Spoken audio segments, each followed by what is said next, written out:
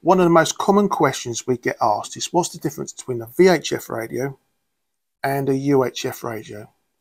It's an important question to ask yourself because both sets of radios have different advantages, and the type of radio you require for your business or organisation is definitely dependent on your circumstances. Apart from some minor cosmetic details, there's usually a few subtle physical differences between VHF and UHF radios. The antenna on a UHF radio might be a little bit thinner and shorter. UHF radios are better suited for indoor use because they have a shorter wavelength, approximately 70 centimeters. This makes them better able to penetrate through steel or concrete.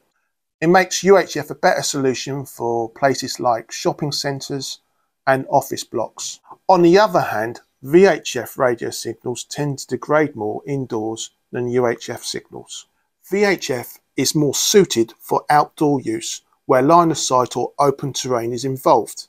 The approximate wavelength of VHF is 2 meters.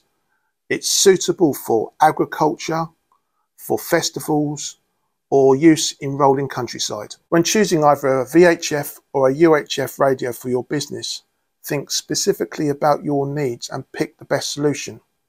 The Icom two-way business radio range is available both in VHF and UHF.